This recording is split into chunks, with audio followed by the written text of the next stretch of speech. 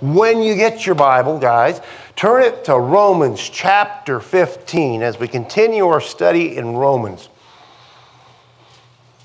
You know, last week, as we studied the first 13 verses, if you were here last week, of chapter 15, Paul continued his thoughts, guys, of chapter 14. He was continuing those thoughts of receiving the brethren in, those in the brother. He told us in 14, he says, don't dispute over these little differences in your faith. Don't dispute over those things as long as you got the same Jesus, right? As long as you're standing on the gospel. Not judging any on their faith and those little things. And for the Jew and the Gentile, it was pretty huge. That Jew was, he wouldn't eat that meat unless he knew it was absolutely kosher. That Gentile, he'd chow down on that, roadkill out there. Didn't really matter, right? He said, don't let that separate you. He said also last week, he said, help those that were weak, the weak ones. I love that part, church. I really do. Let the stronger ones strengthen the weaker. Those who are stronger in their faith. Those who have more maturity in their faith, let them help those weaker ones. It said there in verse 1 of chapter 15, we then who are strong, he included himself, I think Paul could include himself, we then who are strong ought to bear with the scruples of the weak. That basically means the weaknesses of the weak. And not to... the scruples of the weak and not to please ourselves. What he's telling is, hey, we need to build them up. Help them make their faith unshakable, church. You understand that? You need to help those make their faith unshakable. Shore up their faith. I mentioned last week about like a bridge. You got a rickety old bridge. I was a contractor for years. There's times I had to shore up a house because little things, an old home, and shore it up and jack it up and get it solid. You're doing the same thing with their faith. Let your strong faith be an example to the weaker. That's what Paul is really telling those believers. Let your stronger faith be an example to those who are weaker. When we think about faith, I want to say we can speak of it in several ways. Now, what is faith? Right? What is our faith? Well, I think faith could be one definition. You could say confidence or trust. We can have confidence or trust, and that's our faith in that. It can be belief and a reality, belief in the unseen. Oh, man, you said that, Pastor. Belief in what we haven't seen? Yeah, I don't know. Anybody here seen God? Anybody here see Jesus? I haven't. Not even on that piece of toast did I see him, Man, you guys got to cheer up in here. Belief in the unseen. Hope even in an unknown fact. That could be faith.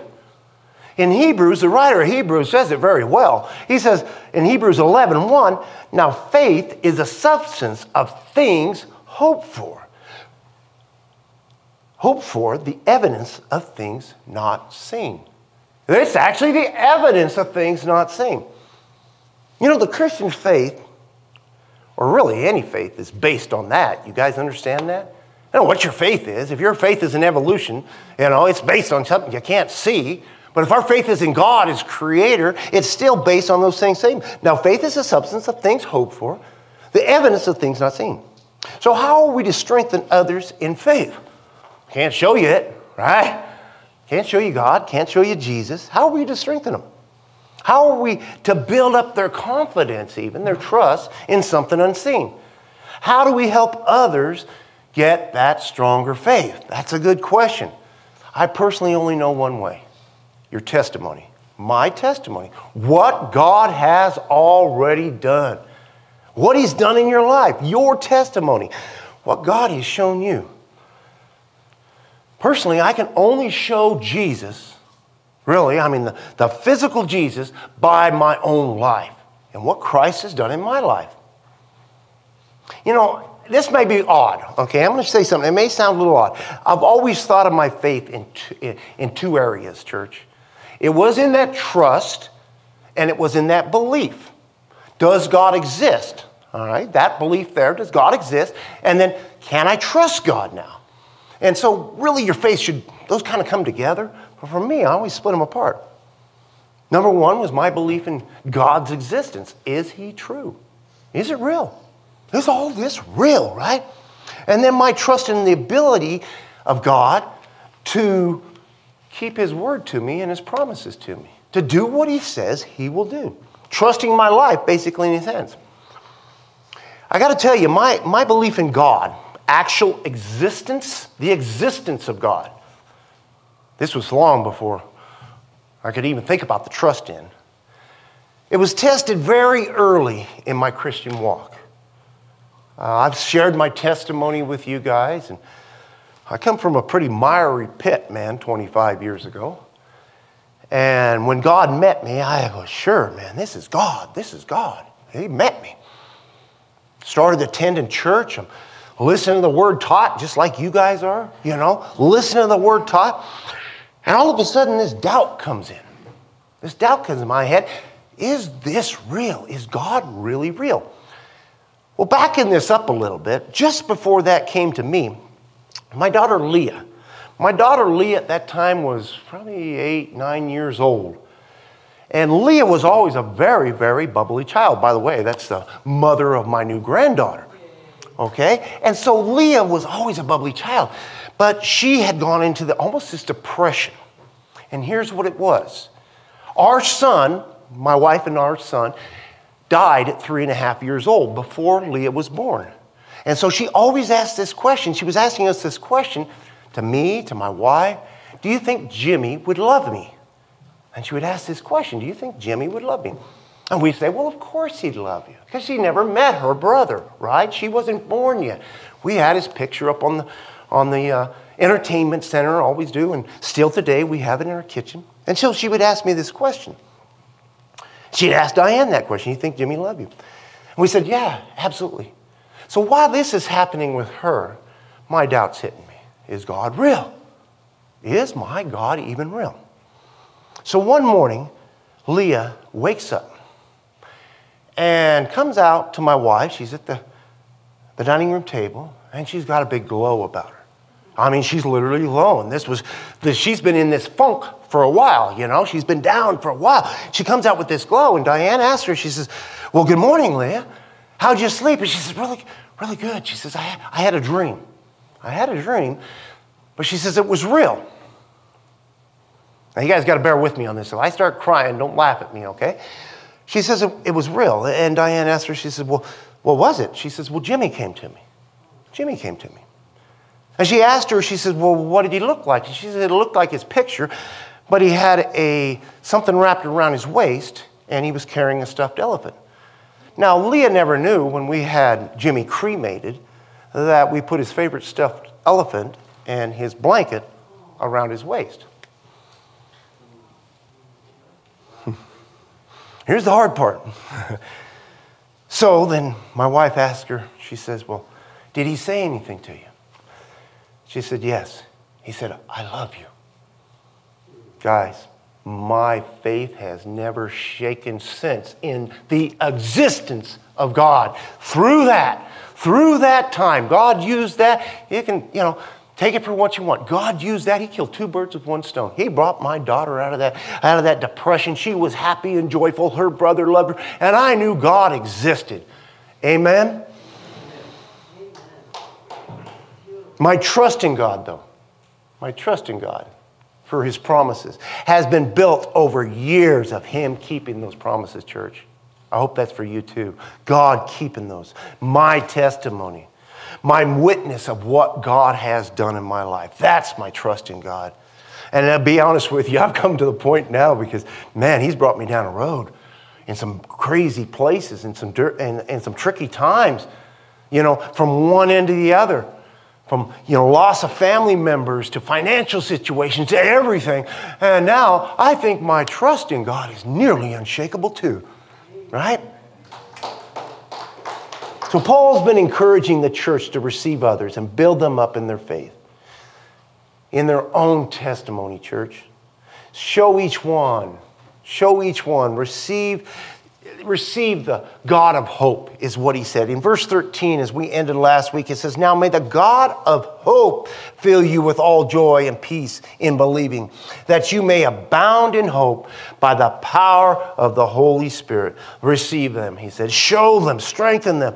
Show them the joy and peace you have. You understand? The Christian walk needs to be that. Yeah, I realize you guys got some trials from time to time.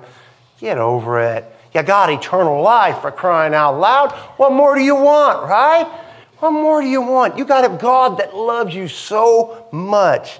Show them the joy and peace. Show them God's Holy Spirit living in you. Amen? Let's pray, and we're going to get into this morning's message. Boy, that was a long interlude. Father God, we just thank you, God. I thank you for your word. I thank you, Lord, for what you're done in my life and what I see you doing in the life of others, God. Are you real? You bet you're real, God. You're as real as they come. And Jesus, you work in us. God, you give us the power of your Spirit within us. We just thank you and praise you. In Jesus' name, amen. So my message title this morning is Gospel on the Move. Guys, the gospel was on the move back then. You know, really for several thousand years, the gospel's been on the move. But it needs to be on a bigger move, I believe. Paul will now speak. He's going to talk about the confidence he has in his brethren. As we go into verse 14, he's going to speak of this confidence. You got to understand, Apostle Paul sent this letter out by a carrier. He wrote this letter from Corinth, and he sent it out because he wasn't able to get to Rome yet. Now, many people thought, oh, that Paul, he's scared to go to the big city of Rome, right? He's going to go hang out in these little villages out here where he's safe. He wasn't scared to go there. He had received news back of the church. You know, there were people, there's communication, but he hadn't been there yet. So he had this confidence that was really cool. I love it. He says there in verse 14, now I myself, being Paul, am confident concerning you, my brethren, you up there in Rome, the church, that you also are full of goodness, filled with all knowledge, able to admonish one another. What's admonish? Teach one another. Pretty much. Simply teach one another.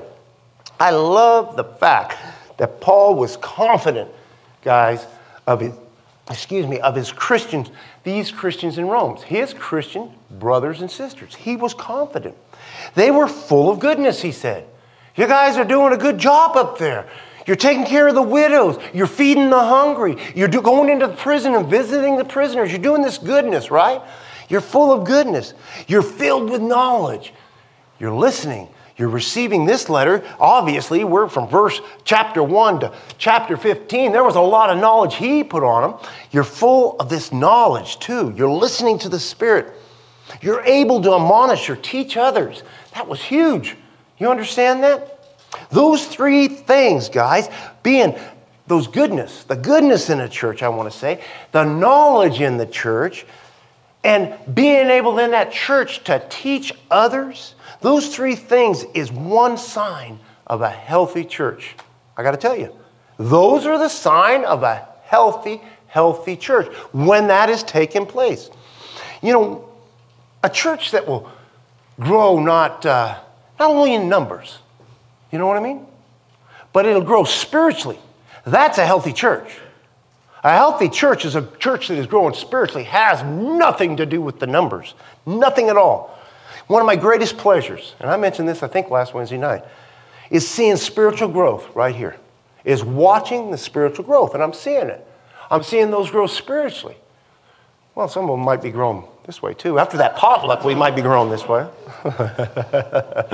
But they're growing spiritually, and it blesses me. And, you know, I grow more spiritually, too. You understand that? It's not like I've reached some pinnacle by any means.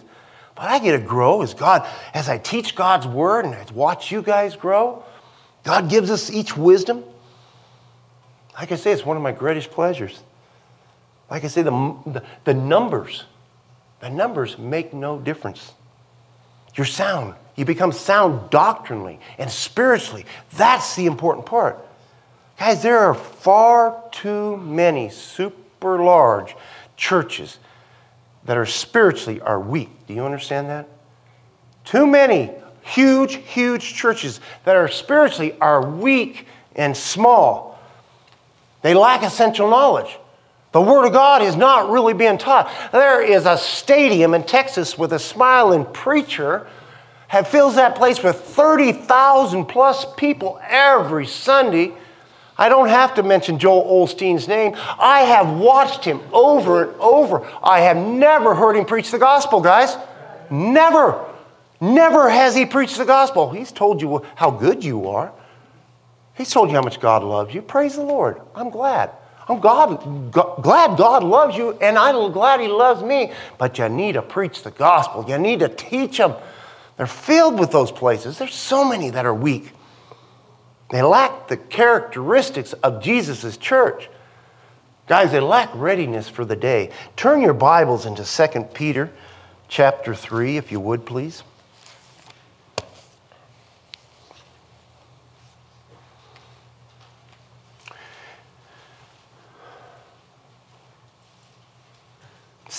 Friendly seeker churches. Is that what they call them? Seeker friendly. I'm sorry, seeker the other way around. Seeker friendly churches. I feel good when I'm there. 2 Peter chapter 3, verse 10. Peter writes this, but the day of the Lord. Guys, the church needs to be ready for this. I don't care if it's going to be in your lifetime or not. God calls us to be ready. But the day of the Lord will come like a thief in the night, in which the heavens will pass away, and the great noise, and the elements will melt with fervent heat. Both the earth and the works that are in it will be burned up. I talked about that earlier, about creation. Therefore, since all these things will be dissolved, what manner of person ought you to be in holy conduct and godliness, as Peter writes here? Who are we to be? All these things are going to take place, looking for and hastening the coming day of the God, because of which the heavens will be dissolved, being on fire, and the elements will melt with fervent heat. Nevertheless, we, according to His promise, look for those new heavens and new earth, I spoke of that, with righteousness, in which righteousness dwells. Therefore, beloved, remember what I told you about therefore? Everything he just spoke, right? Therefore, beloved, looking forward to these things, be diligent. Man, I love that word. My pastor Dan used to tell me all the time, son, be diligent. To be found by Him in peace, without spot and blameless. That's Christian character right there, church.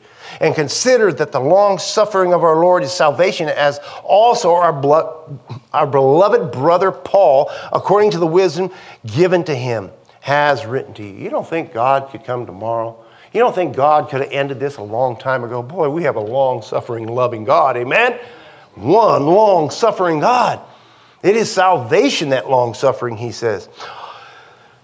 He says, is given to you, as also in all the epistles, speaking in them things which are some things hard to understand, yes, some are, which untaught and unstable people, though they twist in their own destruction, as they do also the rest of the Scripture. Spoke about that last week, how they'll take things out of context. You therefore, beloved, since you know this beforehand, beware, lest you also fall from your own steadfastness, being led away with the error of the wicked.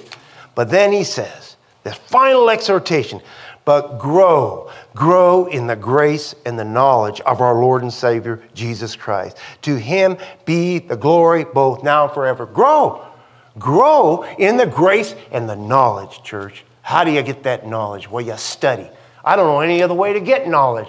If you're looking for it to just fall down out of the heavens on you, you know, God can give you great wisdom, but that knowledge is normally through studying. Attending a Bible study, studying in Bible study, studying on your own. Get you a nice little devotional. Have a little time of study. Spend that time in God's Word every day. Amen? Grow in the grace and knowledge. You know, I look at it this way. If you're not growing, you're stagnant.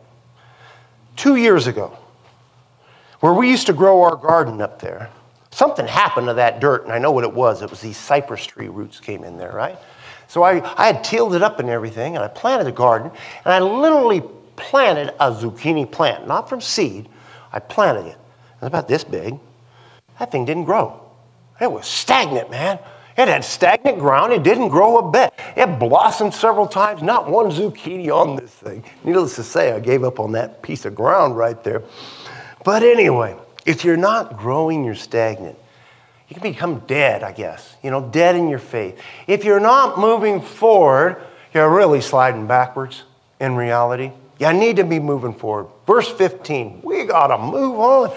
Nevertheless, brethren, he says, I have written more boldly to you on some points as reminding you because of the grace given to me by God. I love Paul's, Paul there. That's the Apostle Paul. Wrote, 80-some% of the New Testament. He says, I'm doing this because God's given me grace. I tell you, I look at the grace God has given me personally. I look at the grace God's given you. It brings humility, really. That I might be a minister, he says, that God's given me this grace, that I might be a minister of Jesus Christ to the Gentiles, ministering the gospel of God, that the offering of the Gentiles might be acceptable and sanctified now by whom? The Holy Spirit. So Apostle Paul, he always knew his calling, guys, and his calling was to the Gentiles. Yeah, did he speak to the Jew? Did he try to evangelize the Jew also? Absolutely. But he knew his calling, and that was to the Gentiles. Paul was an apostle to the Gentiles by the command of Jesus. He never doubted that calling from the time it was given to him. If you guys remember, we studied the book of Acts. We were over a year in the book of Acts, and if you were way back there during the road to Damascus, where Jesus met Saul at that time, knocked him to the ground and introduced himself, Paul got up and said, hey, Lord, I love that part. Hey, Lord, I know who you are. You're God.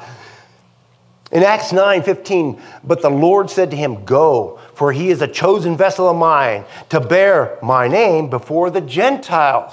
That was his main calling, those Gentiles. Also the kings and the children of Israel, the Jews, but his main was the Gentiles. But see, Paul's calling for the Gentiles, guys, you got to understand, it became more than just preaching the gospel. It was more than just evangelizing a Gentile, right? It literally was one of ministering to those Gentiles. And what do I mean by that?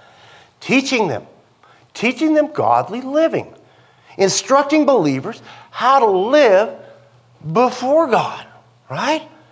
The Jewish believer was a great step ahead of the Gentile believer in this area. The Jewish believer had been, they've known their God for thousands of years, right? The Jews, they had been doing this for years, what the Gentile never had. The Gentile didn't know anything about worshiping God, who this God was. So he had to literally minister to them and teach them. He was clueless, basically. That Gentile was clueless to godly living. All the Gentile knew when he got saved, man, something's changed. Something's changed. You ever have that experience? I know I did. When God came into my life, it was like, whoa, something's changed. I don't know anything else, though. I didn't know the Word of God. I'd never read the Bible. Maybe that's why my doubt came in so early. But anyway, something's changed. Changed within by God's Holy Spirit. That's what happened to the Gentile, the same as it does a believer today. They were changed within. And then they go, what now? Right? What now do I do? For many today who give their lives to the Lord for the first time, they maybe have never been exposed to the Word of God, never been exposed to a church at all, never exposed at all. They same thing. What now? Something's changed. Something's changed in me, but what now? I can recognize it, I literally could, some people say, I literally recognize God's Holy Spirit now living within me. It's changed what I speak. First thing God did for me was took my profanity away. I was a profane man, as a carpenter and everything. And it's incredible how he just wiped that out like that. It was the first thing he took away. But I noticed it. I'm going, that ain't me. See, evangelizing and preaching the gospel, guys, is very important. Very, very important. Those who go out, in fact, there's a gift of evangelism. Literally go out and preach the gospel and evangelize. But without good instruction, without proper discipleship, the new believer can be left confused, totally confused. What now? You know, I went out one time with this older gentleman, and we were going to do some evangelizing on Downtown Square. And I would never mention the name, and I won't, but he made it kind of a game. And it's no game. He made it kind of a game. Well, let's see how many we can get to profess Christ tonight. And then he'd hand them some little piece of paper and they'd be gone. I'm thinking, what'd you do? What did you do for that person? What if they really profess Christ for the first time? Man, you need to gather them in. You need to get them in a good Bible teaching church. Evangelize that man. Yeah, he's confused. Well, I don't know what I did, but here I am. I personally believe that is the number one job of the church. You wonder what the job of the church is? What the job of this place right here is? It's to teach. It's to disciple, period. Teach and disciple. Train up and equip, as it says in Ephesians 4:12, for the equipping of the saints. For the equipping of the saints, for the work of the ministry, for the edifying of the body of Christ. Some believe the church is more of just a meeting place, right? A meeting place we come together in fellowship, hang out as believers. Kind of a social club, like you go to the Lions Club or something of that nature. Hey, that's what we just go to church. We go there, and you know what? We have a good time. We kumbaya. We sing songs. We get to raise our hands. We get to hear somebody give a nice little sermon, and maybe have a potluck afterwards. No, the church is all about teaching and discipling. If you bring somebody to the Lord, you get the opportunity to share Christ with somebody. Make sure you bring them.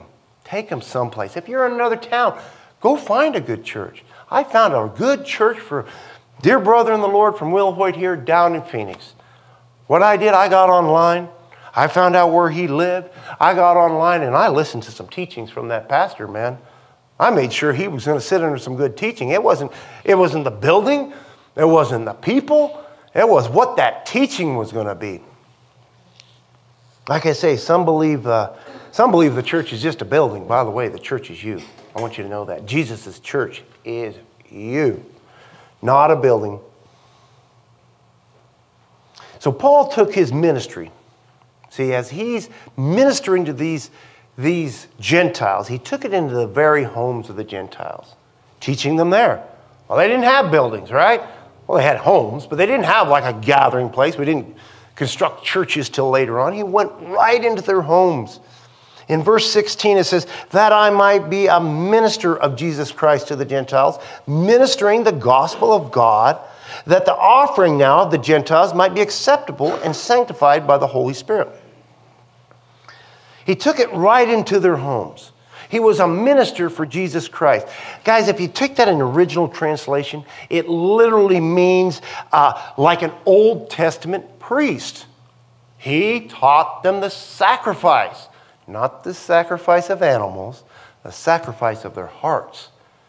That's what he was teaching. But he was literally like an Old Testament priest we would see reference in Old Testament.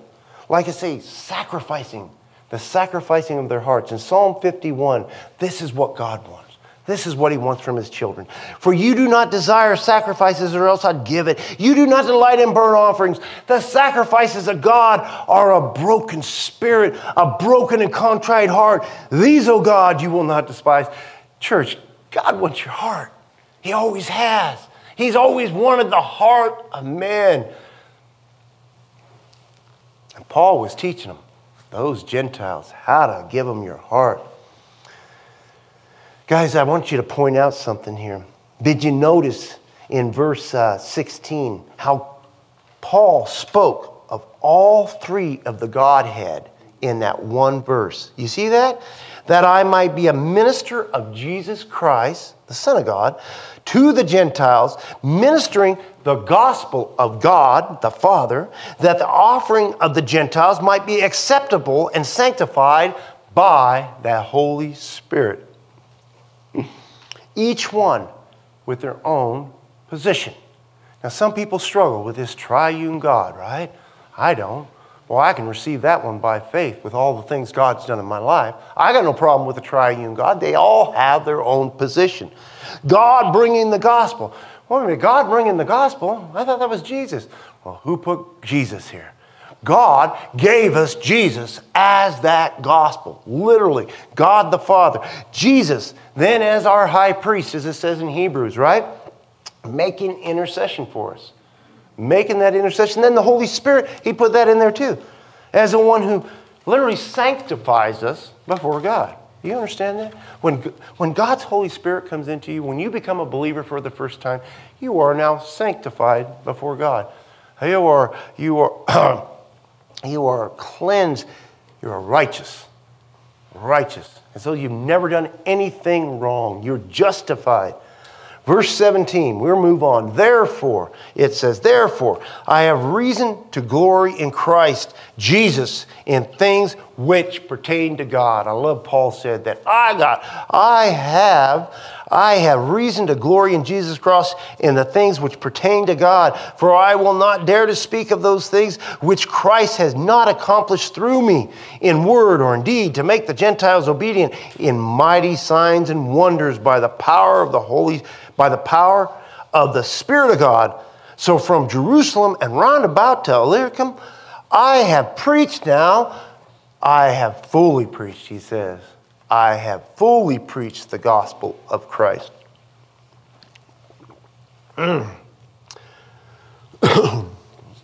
See, Paul's ministry to the Gentile nation was all due to what God had done.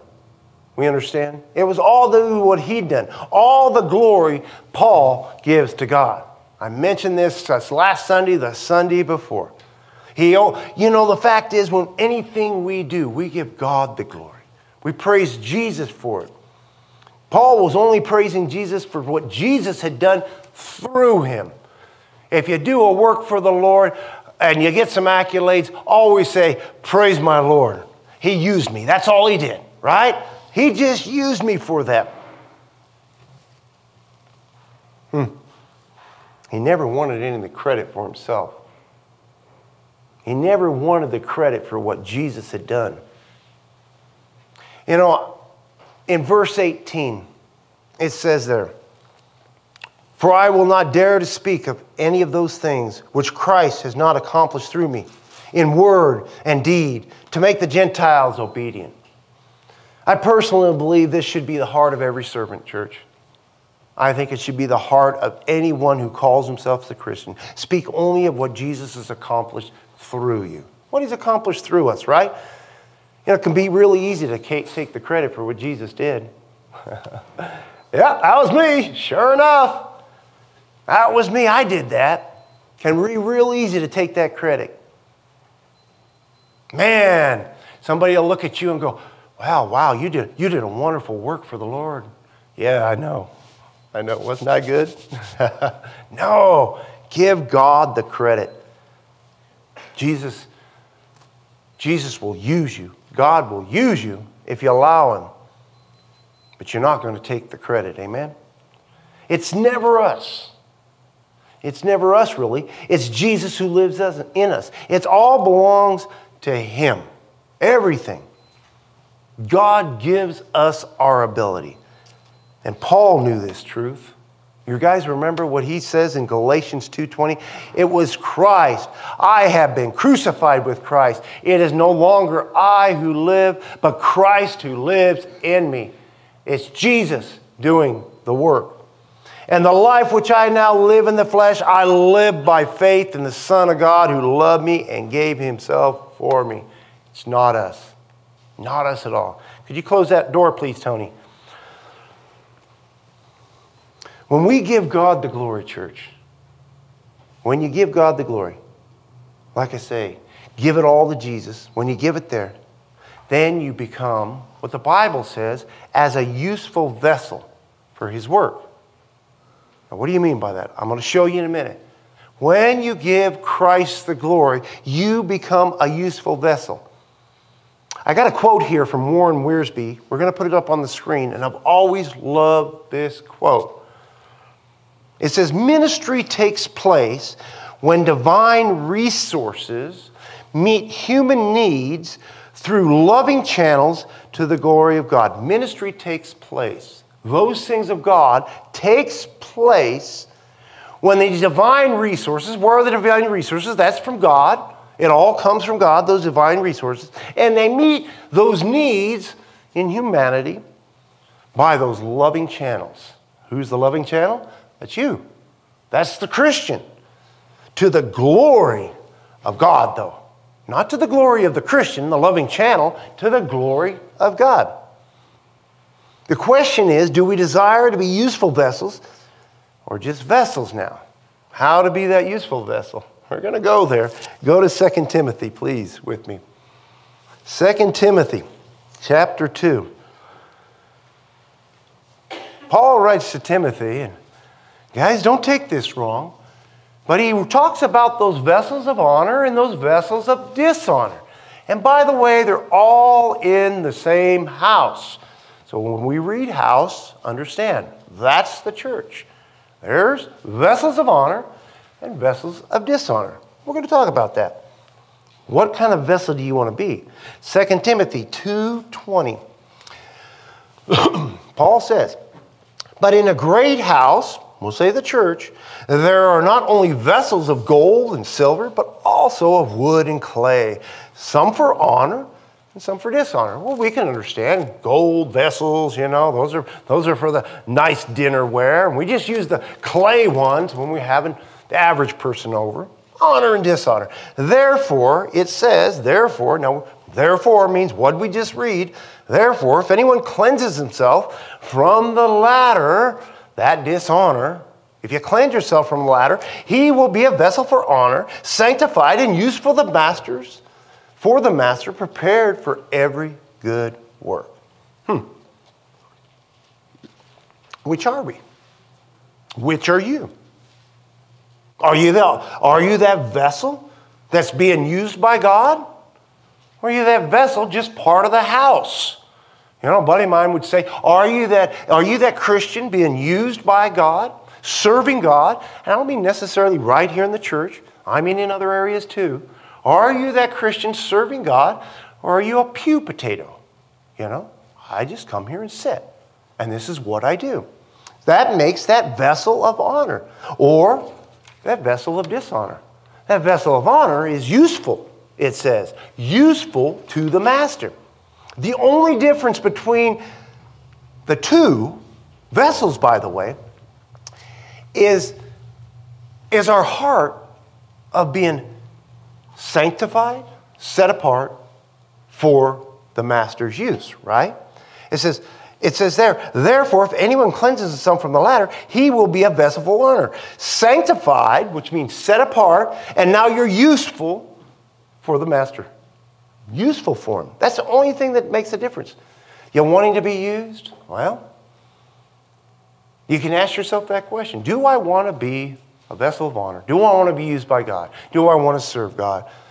Or are you just happy you're in the house at all? I mean, be honest with you, when I first became a Christian, I was just happy I was in the house at all, man. Seriously, guys, don't look so glum. It's okay. I know most of you guys are useful vessels. I might be preaching to the choir here, amen? Let God use you guys. Set your life apart. Be used by God. Guys, there's no greater ride, I'm telling you. No greater ride. I used to tell these kids at juvenile detention, these teenagers that go and minister, I said, you want an incredible high of high? I come from that era, man. I came from a lot of drugs. I come from a lot of being high. There was no high like being with Jesus, man. Jesus has taken me incredible places. And I'd tell him, I said, you want to ride? Grab on to Jesus. He'll take you on one incredible ride. Verse 19, it says, in mighty signs and wonders, by the power of the Spirit of God, so that from Jerusalem and around about Illyricum, I have fully preached the gospel of Christ, he says. Paul speaks of mighty signs and wonders that have taken place during his ministry. Guys, there were. We went through the book of Acts. Those mighty signs and wonders. And he's basically saying from Jerusalem to Illyricum, that's from east to west. As far as we know, the world is this. From east to west, these things have taken place, and I've preached it fully. Healings. Think about those healings that happened in the book of Acts. Man, there was a lot of salvation. That's a miracle. That's a sign. Jailbreaks. They had some incredible jailbreaks there. You know, let them right out of there. The Holy Spirit opened up. Those jailers actually being blinded, not seeing them even go by them, right? Incredible things. How? By the Spirit of God. That's what Paul says. All by the Spirit of God.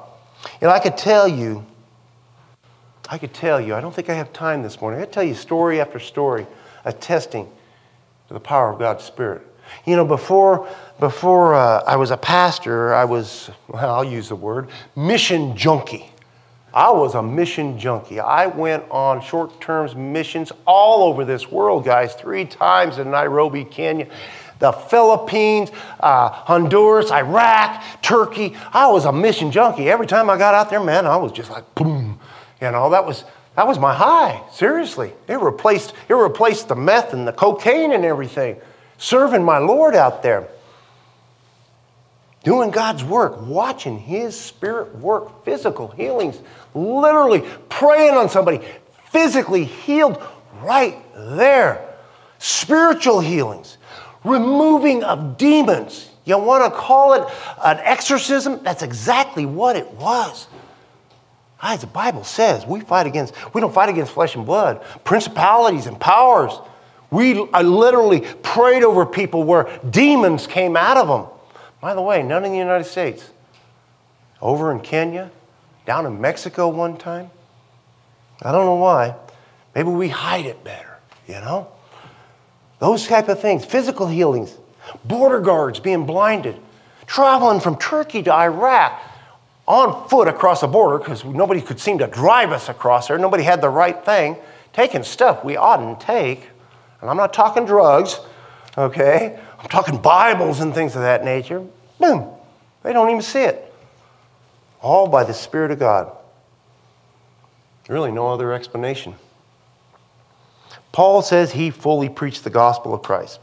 I'm going to wind it down with this. Sometimes I think that's where the church fails today. Fully preaching the gospel of Christ, church. They want to preach about a lot of other things. They want to tell you a lot of other things, but they don't want to preach the gospel of Christ. And not fully preaching it. God help me if I don't fully preach the gospel of Christ. God help me. That's what He's called me to. Preaching the gospel. The power. And to fully preach it too. The power of God's gospel. Romans 1:16, Paul said, for I am not ashamed. By the way, I take this one for myself. And I hope you take it for you too. I am not ashamed of the gospel of Christ, for it is the power of God to salvation. You understand, without the gospel, there is no power into salvation. If we want to talk about, I don't know, some other thing, there's no power of salvation in there. You need the gospel. Less of man's words, more of God's words. Less of eloquent sermons. You notice, Calvary Chapel, we teach line by line, verse by verse, straight through the Word of God. Why? You guys will receive 100% of the counsel of God's Word. And it doesn't matter what the pastor wants to preach on, what he wants to teach on, because when I get there, I'm sorry, have to. And if it nails you, I'm sorry. But it's God's Word that nailed you, right? That's why we teach that way. Line by line, verse by verse. Hopefully by the first of the year, we'll be through the book of Romans. Amen? We'll be moving somewhere else.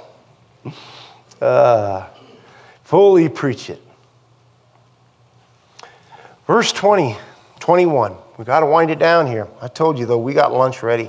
And so I have made it my aim to preach the gospel. He made it his aim, not where Christ was named, lest I should build on another man's foundation. But as it is written, to whom he was not announced, they shall see. And those who have not heard shall understand. Not only do we need the gospel preached, we need it preached in more places. You see, that's what Paul was doing, going to more places. Paul's desire and commissioned by God was to reach out to all that had not heard the gospel. Paul was a missionary. That's basically, he went on these missionary journeys, going to places that needed the saving gospel. Guys, there is nothing wrong with planting a church in a community where another church is, okay? But seriously, how many churches are there in Prescott? How many churches are there in Prescott Valley? How many churches are there in Chino Valley?